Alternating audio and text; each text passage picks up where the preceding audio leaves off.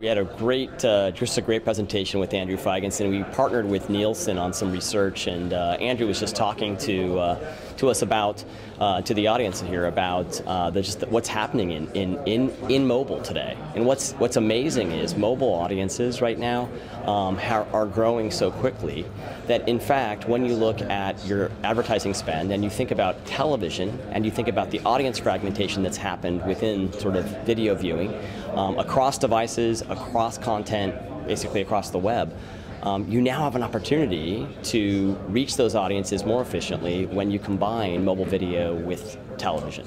So he was just making the point that combining your television spend with mobile video spend is actually really important for brands to reach those fragmented audiences in ways they couldn't have done otherwise.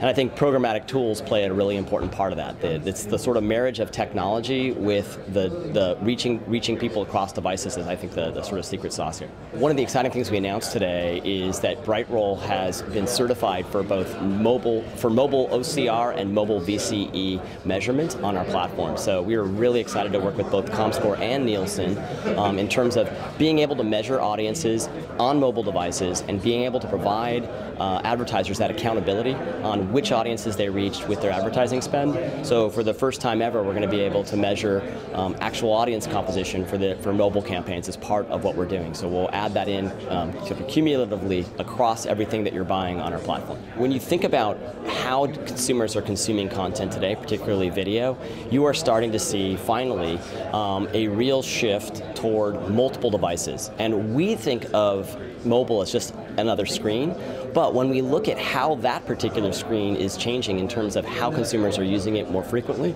you're starting to see just immense growth in mobile. And Mary Meeker pointed this out a few years ago as just a small trend, but since then, it's grown a couple 100%. So you're starting to really see mobile take a significant amount of our time today. I mean, we're using our mobile devices more frequently. Apple's now got a giant screen for you to view content on, and I think more increasingly consumers are comfortable consuming content on mobile devices, and in fact, that's what we're seeing. So the study that we presented today with Nielsen, I think, is a perfect reflection of that. We're starting to see efficiencies in using mobile as just another way to reach audiences in combination with other channels, television, with the web, and again with tablets and other devices as well.